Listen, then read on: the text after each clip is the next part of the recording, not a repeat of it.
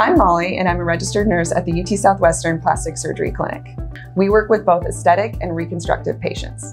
I'm Tori, and I'm a registered nurse and certified breast care nurse in the Simmons Comprehensive Cancer Center at UT Southwestern, and I work in the surgical oncology clinic. After surgery, fluid may collect in the surgical site. A JP drain may be placed by the surgeon to help drain the fluid and speed healing. A JP drain looks like this, and it consists of a bulb where the fluid collects and a tube that runs into the surgical area. And this helps drain off that fluid that Molly was talking about. It's important to make sure that you keep track of this and take care of it. So we're going to show you a little bit about how to do that.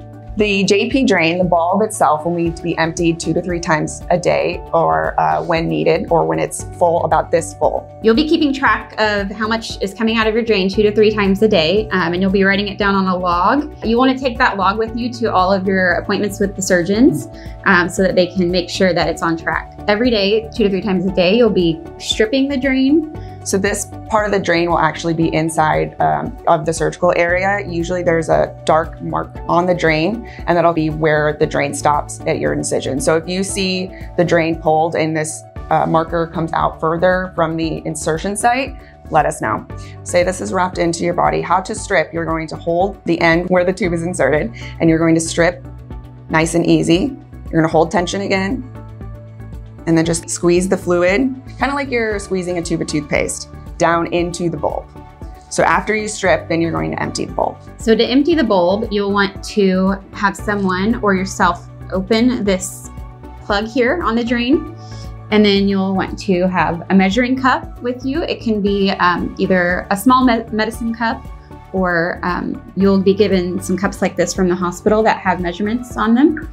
And you'll want to carefully squeeze the bulb into that cup.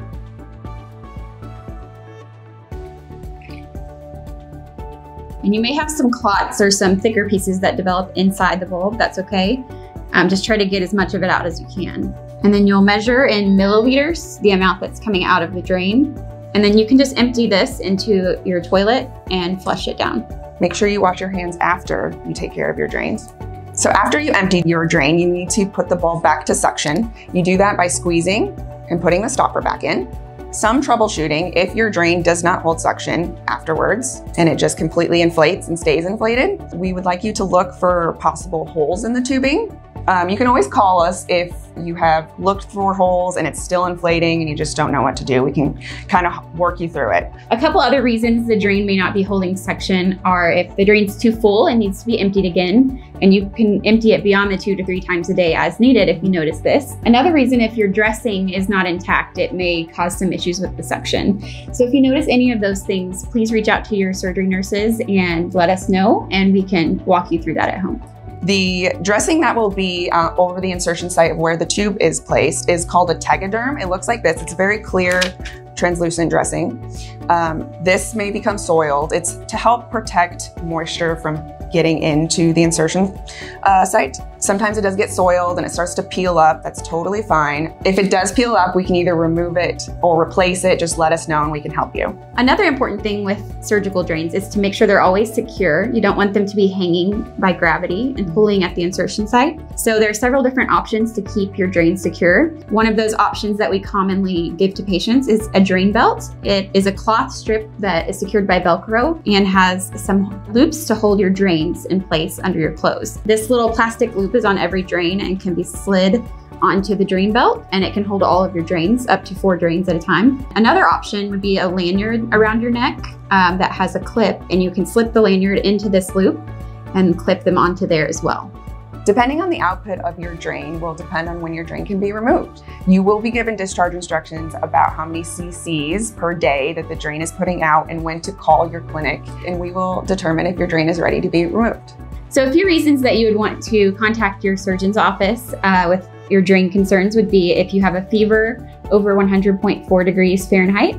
The color of the fluid in your drain will range over time. If you ever notice a dramatic change in the color at any one time, definitely let our offices know.